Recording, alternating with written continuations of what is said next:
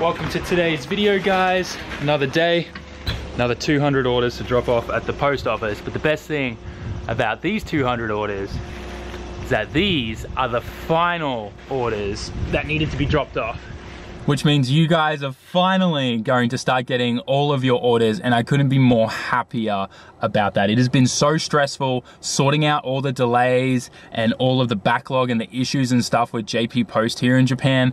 It's been insane, and it was something that I just could not have anticipated whatsoever, how hard the pandemic has essentially shut down Japan's owned postal system. JP Post, I'm not talking about any services like DHL, UPS, or anything like that, but literally JP Post has been, it's insane. All their airmail services were suspended and stuff, and they're even saying that airmail services to the US could be suspended until 2021 at this rate. So it's been hectic dealing with all that and trying to get all of these orders out, and finally it's done. This is the last one. So I'm gonna drop these off now. And for anyone wanting any more updates on like ETAs and stuff like that, please go follow me on Twitter.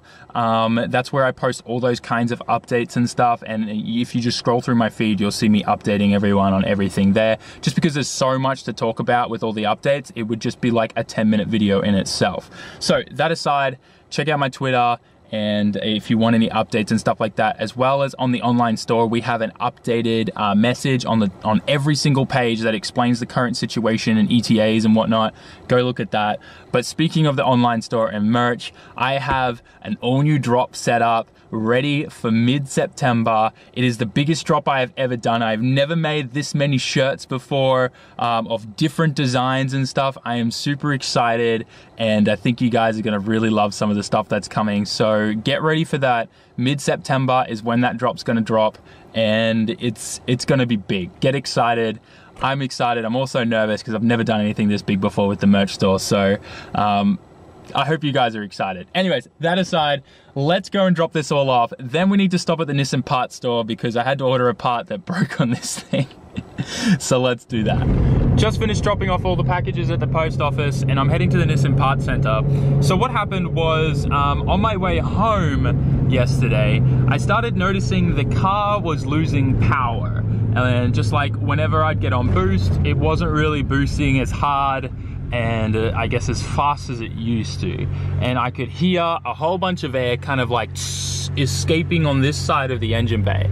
Now, I straight away was like, oh, it's got a boost leak or something. And I was obviously in the middle of like a 5-hour drive. There's no point. I've got the Link ECU, which uses a map sensor, not a MAF sensor. So there's no problem. It doesn't affect my AFRs or anything like that.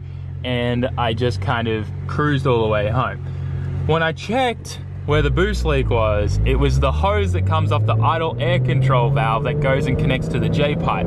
So on my way home yesterday, I was actually going past the Nissan parts center, pulled in there and ordered it. This is one expensive hose, by the way. It's like a $37 hose. But once we get there, I'll show you it, and we'll quickly switch it out, and this thing will be making boost all over again. And if we get on a straight road where there's no traffic, I'll boost it in like first gear or something so you can hear all the air going on this side of the engine bay. It's kind of funny. So hopefully you can hear this. See how it's just all blowing out there? You can hear the boost literally leaving the intake system there. At the Nissan Parts Center, got my hose, and I have to say this has probably been sitting on the shelf for a while. Look how faded that sticker has gotten. Anyways, apparently it's just called a hose air.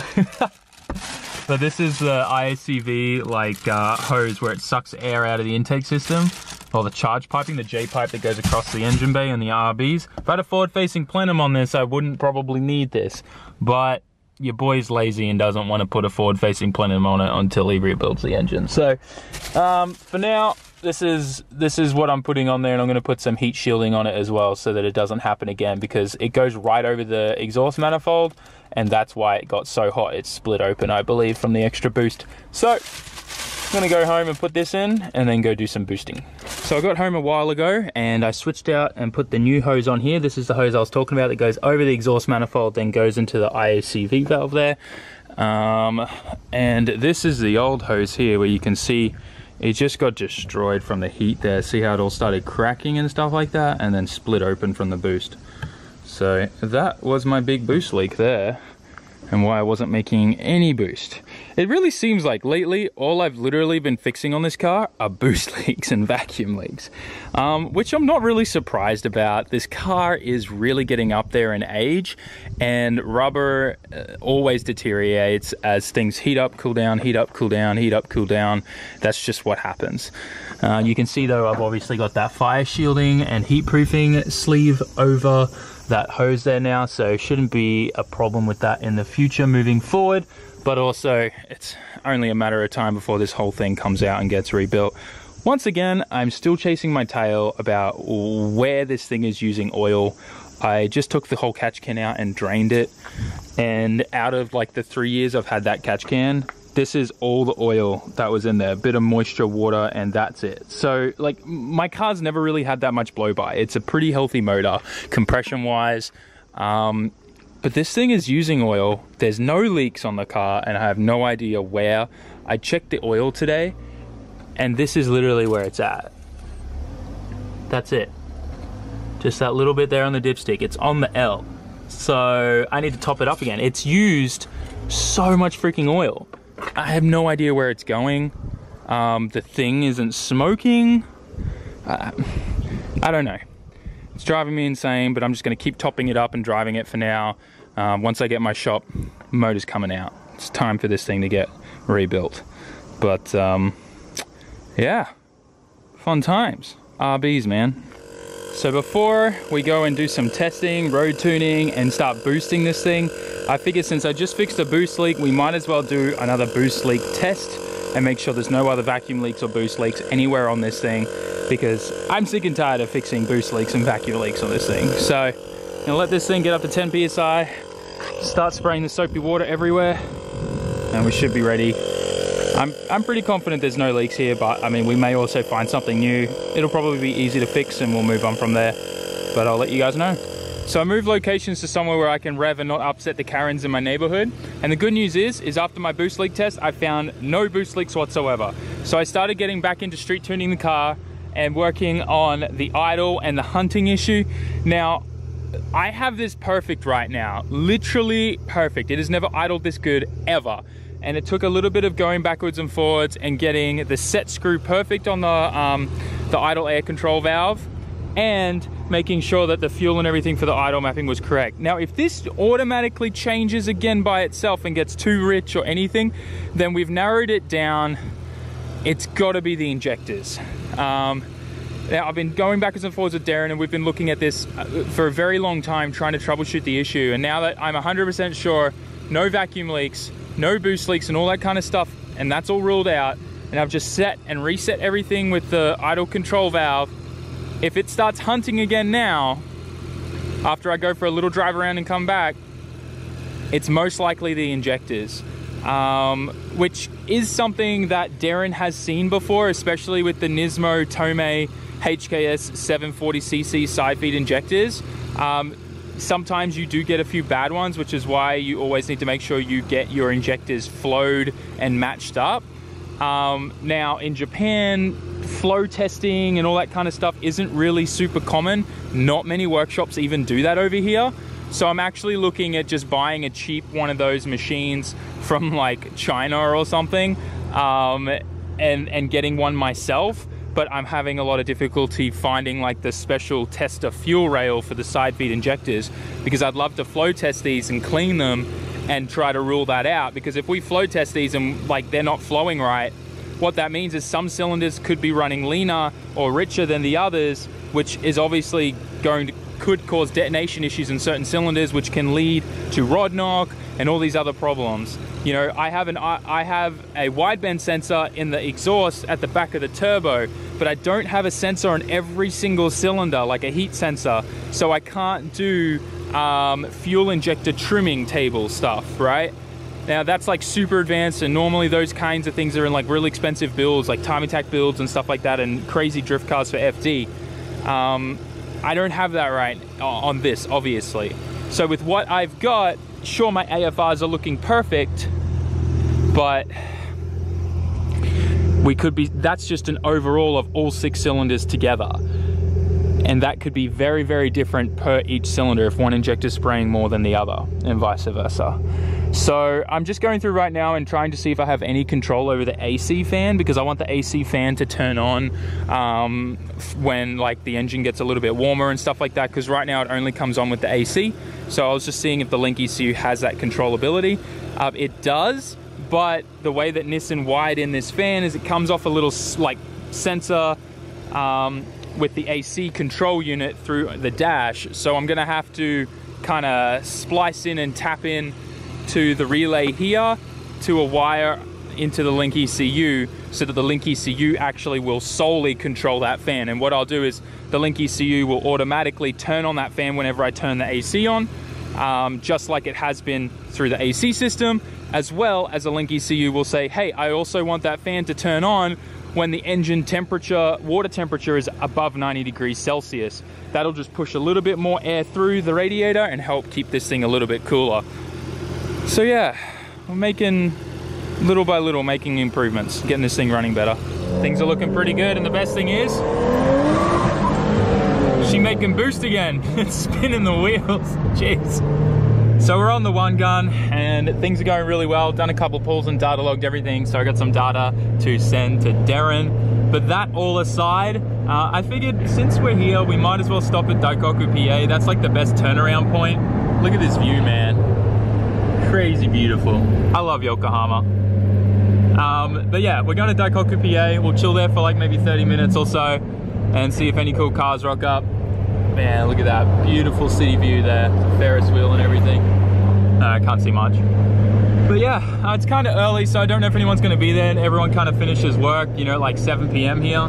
So 6:30, we'll see who's there. But for now, let's just get there. I'll go through some of the data logs. But it seems like since I've fixed all the boost leaks and stuff like that on this car, it's gotten so much more responsive now. Like I'm hitting 1 bar of boost, which is full boost for this thing, at literally 3,200 RPM. That's so good. For a GTX 3071R low mount, stock manifold, forward facing plenum with a whole bunch of piping going to the OEM intake manifold, that's super responsive. Probably the most responsive it's ever gonna get with this setup. So yeah, a few people have always messaged me and like, isn't a 3071 too big for a Skyline? I'm like, man, there are people running bolt-on 3582Rs on these. This is probably a little, with the 7.1, 7.2 rear housing, it's not choking it out too much, but there's probably still a bit of back pressure.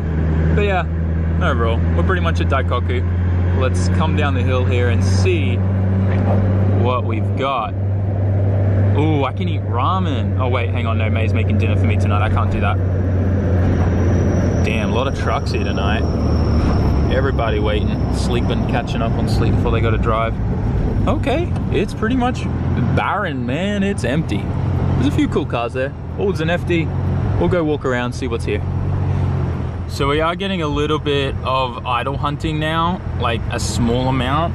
And I can see that my AFRs have changed a fair bit, and this, yeah, it's starting to really look like it's my injectors at fault here. There's some kind of issue with them, because like you do a couple pulls and then it like changes again. You do another couple pulls and it changes again. It's really bizarre.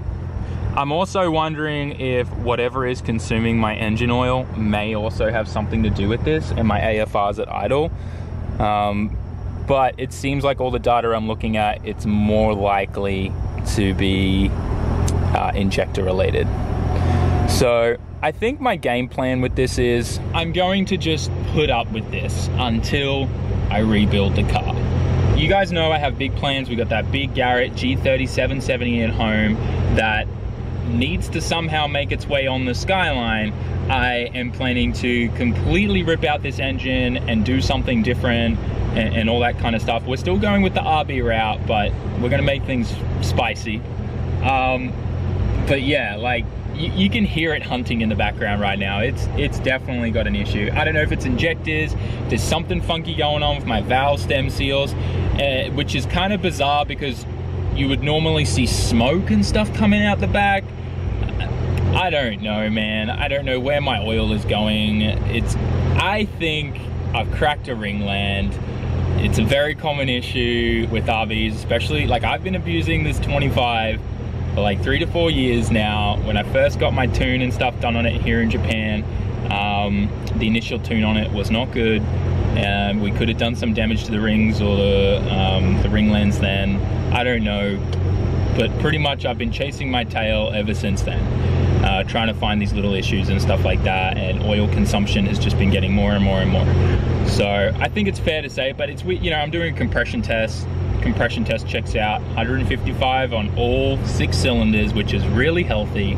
That could be because there's oil in there that's sealing the rings when I'm doing my compression test, but I don't know. So yeah, that's probably what's going on, I suspect. So I'm just gonna keep running it as is for now. We'll put up with it. Might still do a couple drift events with her. I don't, like, there's nothing severely wrong with it, but it's just using a bit of oil. So, I mean, it's probably wiser to not go do some drift events, but we'll get these pulls checked out by Darren, and as long as everything's okay there, I might do a couple more events in it, and once I get my shop, hopefully next month, things going on jack stands and we're pulling the engine. It's enough. She needs to be overhauled and rebuilt. I think that's just a fact. I think, like, having a stock motor, making the amount of boost that I'm putting into it, which is about 16, 17 PSI, daily driven, as well as how many events was I hitting in this thing? At least 1 to 2 a month of non-stop hot lapping this thing. Pretty reliable for the last, it's been like nearly 4 years now. So I think that's pretty decent run for a stock RB25. Haven't done head gasket, haven't done studs, hence why I'm only running 1 bar of boost, and a bunch of safety features on the link enabled. But yeah, I think we had a good run. Yeah, it's a bit sad, but I think she's a bit worn internally now. So just going through the log from one of the pulls here, we ramped in at about 2000 RPM, and we can see that we hit full boost at roughly like 1 bar here, and it kind of fluctuates a little bit here just while the boost controller is doing its thing in the duty cycle table, and then we kind of start to level out. We see a little bit of boost creep happening here, and we're hitting about 1.1 bar, which is fine, that's safe. Internal wastegate problems, that you're always going to see a bit of boost creep. But the best thing is our AFRs pretty much stay right on around 11, 11.8, 11.9. There are a few cases here where it kind of, you know, gets a little bit like 11.3, 11.4, 11.5, which is around the 4000 RPM mark. So Darren will adjust that and get that a little bit higher. If we can get that closer to 12, you'll actually notice a little bit more power gain there. But otherwise, looks really good. My knock sensor and knock control here looks really good. Doesn't look like there was any big events or anything like that would indicate detonation, so that's exciting to see. Pretty much stable across the board there, down there, which is great. But yeah, pretty hyped about this. Hey, it looks really good, even though this thing, she's a little bit worn out right now. So enough tuning stuff for today. Let's do a quick walk and see what's here. There's a few cool cars here. A70 Supra, ooh, really clean blue RX-8 there.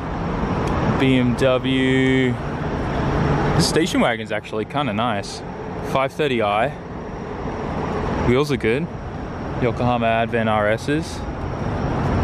This A70 is pretty clean.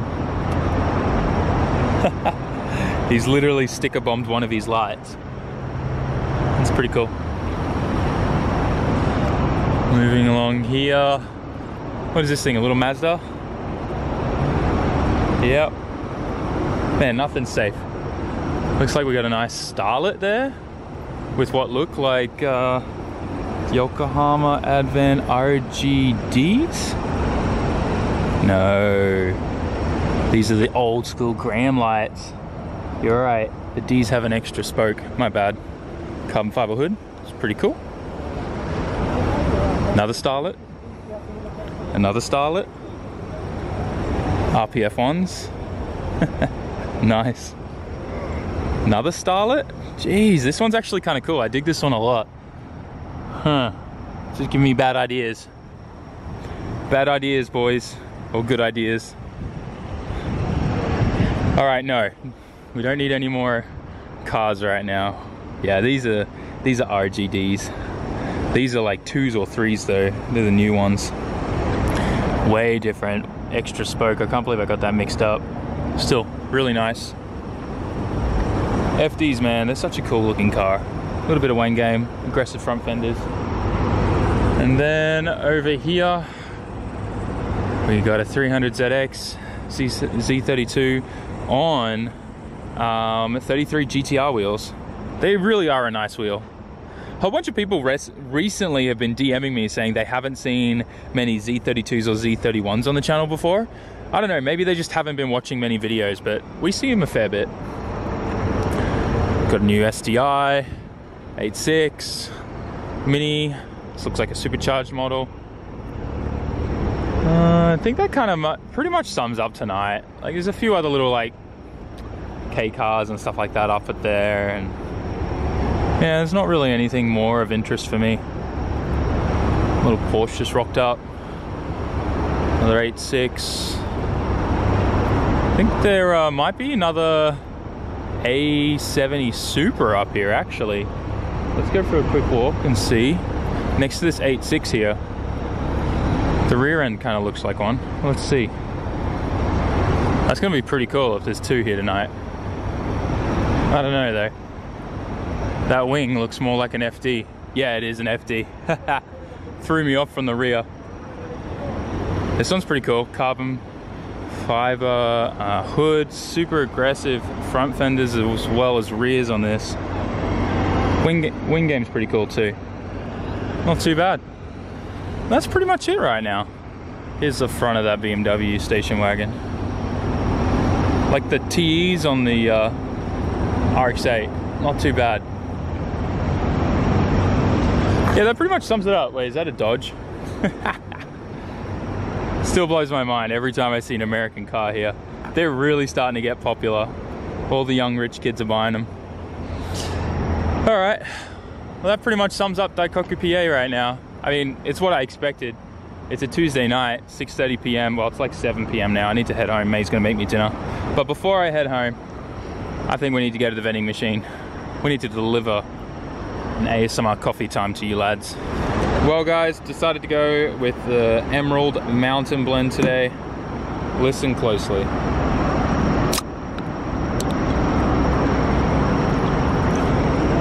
Here's to the Skyline, to what she was, what she's not now, and what she will become, because she will come back and she will be better than ever. Just need that shop. Got to start tearing her down. That's 2 cars I got to tear down now. The Skyline and the Evo. I've got to try and time it all right so we can kind of like, while we've got downtime with the Evo, we got the Skyline, and vice versa. When we got downtime with the Skyline, we got the Evo to work on. We'll time it all right, but yeah. I think it's pretty safe to say she's a bit hurt inside, which sucks. I've ruled out everything else. I know we've got that issue with those injectors, but the oil consumption thing, there's only one thing it can be. You guys know. You know what? Just because she's a little bit hurt doesn't mean we can't have a little bit of fun, right, boys?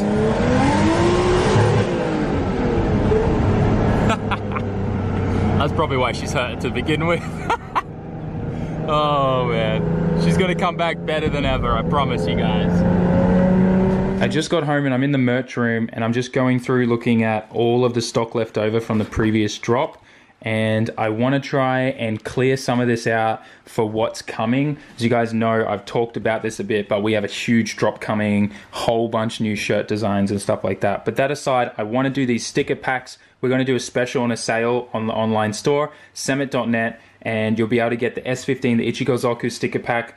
Every pack comes with these 4 stickers. We've got the Florida Miata one. There's not too many of these left, so these will probably go soon. But these packs will be on the online store at a much discounted price to what they previously were. So if you guys want some SAMMIT stickers, go get them while you still can. We'll still have like some of the little Miata ones up. As you can see, there's not many left, but I want to clear them out. I also found some of these. These are some really OG ones. There's only 2 left of those and 1 of these, so these will be up there. And this is all we have stock-wise of the Ichigo-Zoku shirts. So if you want to snap one of these, you still can. Man, you've walked in at the perfect timing. Can you help me unfold this? This is seriously my favorite design ever of the S15. Like, we did this graphic, and hold that up for everyone. Look how good that looks on the back of the shirt. Isn't that sick? I love it. So yeah, this is literally all we have left. So limited stock. Grab yourself some while you still can, and these sticker packs will be up there at a special price. So where does everyone go to get merch, Mabe? www.lzmfg. Oh my god. No. Nani? Where does everyone really go to get merch? You won't give up on that. Oh, sorry. www.sammit.net and get your favorite stickers. All right, cool. Not just stickers, but shirts. We have a really cool drop coming. You know the shirts. You've seen the designs. Are you excited? They're really cool. Are you excited? Are you going to wear some? You going to do some modeling pictures for me? No. Okay, thanks, babe. But anyways, yeah. Perfect timing that you walked in, because I do have some bad news. What do you mean bad news? The Skyline's broken. She's hurt internally. Internal. Like internal bleeding. Internal? Yeah, like internal bleeding. Like, needs a heart transplant. Heart? Yeah. It's pretty bad. The engine? Yeah. So it's probably rings or ringlands. But I mean, I kind of expected this for a while, and it's kind of coming at a good time, because you know my plans that these guys don't know yet, so it's just going to motivate me to get it done faster. Yeah. I mean, we were planning to rebuild the Skyline at the start of this year, but COVID happened, so that put a hold on everything. Yeah, still. You sad? Well, did we ever name the Skyline? I don't think we did. We did. Ringo-chan, right? Ringo. Yeah, for Red Apple. We never ever called it that again. Just been calling it the Skyline. But yeah, unfortunately, the Skyline, she's hurt, but we're gonna make her better than ever and extra spicy, like a hot chili con carne. Wait, I just thought about the after effect of that. Wait, that's not what I want. All right, I'm a mess. What do you mean? Like all the farts coming out? Yeah, okay. I'm gonna end the video here, guys. This video's kind of been a slice of life, plus just diagnosing a bunch of stuff on the Skyline, a bunch of bad news as well, but it couldn't have come at a better time. And if everything plans out this week, at the end of this week, I'm looking at a bunch of shops with my friend, and if things go well, we could have a shop in the next few weeks. Fingers crossed, because if that happens, then we can start on just dismantling the Evo. We can start dismantling the Skyline, but I need to time things right, like I said, so that when I've got dead time with one, I can work on the other. So I've got to try and be very, very smart with that. Maybe we'll buy another project car. I don't know. What do you think, babe? Do we need another car? Yes. RX-8, right? I was thinking of getting an RX-8. We'll pull the rotary out of it, because I've always wanted to do an EV conversion. Electronic vehicle? We'll turn it into a Tesla. No. I've seen so many YouTubes. We just fill it with batteries. Why do you take the rotary out? Well, you want to take the rotary out for an SR. Yeah, but not for an EV. You know what's funny? You probably get more kilometers with an EV RX-8 than the actual original Renaissance engine that's in there before it blows up. All right, I'm ranting. Thanks for watching this video. Smash that like button, write us a comment, subscribe. Make sure you go get yourself some SAMMIT merch. I want to clear all this stuff out, and I will see you all in tomorrow's video. Peace out. Ciao, mata.